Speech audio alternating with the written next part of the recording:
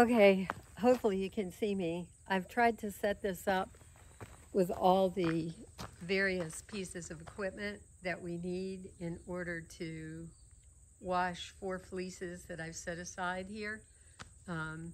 Those fleeces are Coopworth sheep fleeces. They're from last early spring, February shearing, and they were skirted very well, meaning they were laid out actually on a screened metal plate, like a diamond plate arrangement.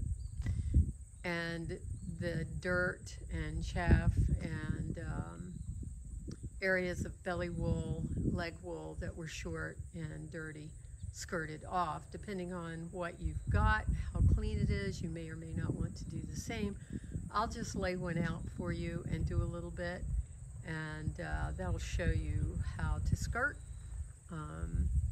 They've already been bagged up, but I'll take one out and give you an idea of what it's like to skirt fleeces. Okay, this is from a view. I'm just going to use these bread trays for now because that's what I have handy. This was a Sacagawea, number 860, and it's already been well skirted and clean. These fleeces are really long staple. They were, let's see, a good 8 months, 7 to 8 months, 7, 8 months, or more, depending on the ewe. Very strong in the sense of high micron count. This is probably around a 38, 39, soft for what it is. And so when you skirt, you just open a fleece out and lay it out, kind of like it came off the sheet, so that it actually looks like you took a coat off of the sheet. And then you lay it out and simply turn it on the skin side up, facing you, and the tips of the fleece pointed away from you, so that when you shake it like this, the dirt will fall out. If you shake it the other way with the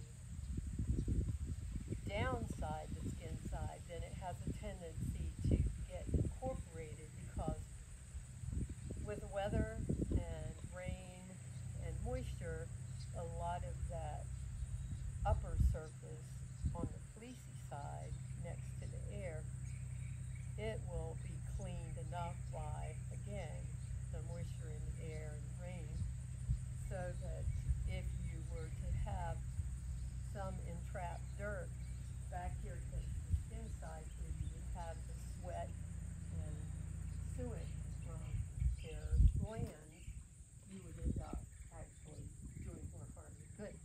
So, okay, this is clean. That just gives you an idea of what skirting is like, and we're going to prepare a dye bath here, or pardon me, a washing bath shortly. But let me look at this and see if it's okay, and I'll do some more.